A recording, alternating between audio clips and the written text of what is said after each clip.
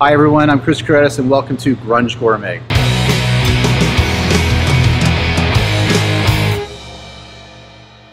On this show, I'm going to teach you how to make amazing food with ingredients from the most unlikely places, such as a drugstore. Yes, a drugstore.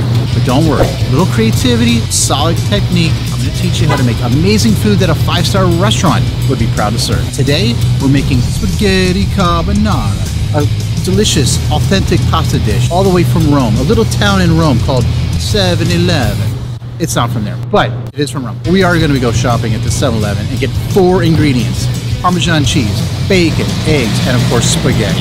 So let's get in here and start shopping. Every 7-Eleven should have like a grocery section. That's what we're looking for right now. We've got Barilla, Kraft, Parmesan cheese, eggs. 7-Eleven has their own eggs. 7-Eleven makes their own bacon. This bacon I've cooked with before. It's real smoky. Got a lot of fat. It's going to help us with our sauce. When making this dish, because of the creamy bacon and cheese sauce, we want something that's going to cut through that. And to keep it in the Italian spirit, we've got a Pinot Grigio. This Pinot Grigio is made by Dark Horse. I think we're all set. Let's go check out.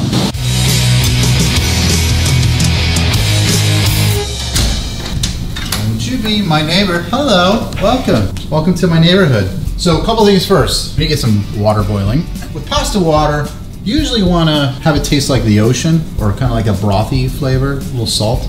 But because we got so much salt in the bacon and Parmesan cheese that it's going to go into this pasta, we're not going to salt the water too much. So we're just going to lightly salt it.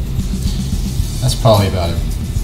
I don't know, about a teaspoon. And I'm going to give this a little breather. People, don't freak out if there's a twist off cap. That's actually a pretty cool thing. It's just not as sexy, I understand. We're kind of letting it breathe, so when we actually do pair it up with our pasta, they'll have time to open up. Oh yes. Citrusy, green apple, cantaloupe. I'm kind of bullshitting. Not bad. Very good, actually. Okay, next. We're gonna slice some bacon up. So again, I was telling you earlier, the fat that's in here is gonna really help with our flavoring. We got 4 slices of bacon. We're gonna cut this up into like little cubes. So when we're cooking up our bacon, we're rendering the fat off the bacon and we're gonna do it slowly. So we turn our burner on, we're gonna turn it to low heat. Cook it, crisp it, render the fat. Put a little bit of oil, we don't need much because this bacon is pretty fatty. While that's happening, we're going to get our egg mixture together. We're gonna crack a couple eggs. And then a fork to whisk. Oh my God, I forgot one thing, very important. Check the wine. Okay, it's opening up. You gotta multitask here. Eggs, wine, eggs, bacon. Okay, Parmesan cheese. And I put about a cup in there.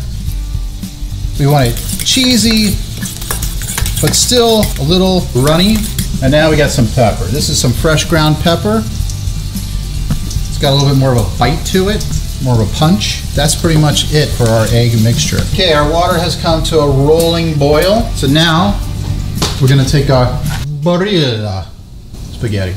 Twist. Woo, it worked. Move your pasta, move your spaghetti around the bowl so it doesn't stick. Okay, we're gonna leave that alone for a second. Our bacon is getting there. The fat has been rendered. You can see all that delicious fat at the bottom of the pan. So we're turning the heat off and we're gonna let that rest because the pasta is coming into this pan. That's where the action ends. We're gonna wrap it up right in this pan. So we're checking on the pasta right now.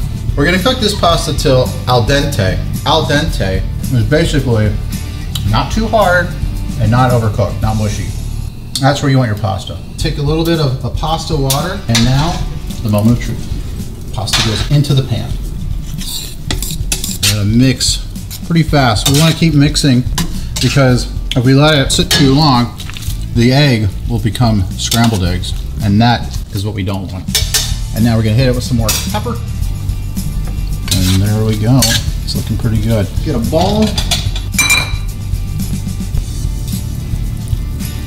Finish it off a little bit more pepper. Okay, Spaghetti Carbonara from 7-Eleven. Okay, here we go.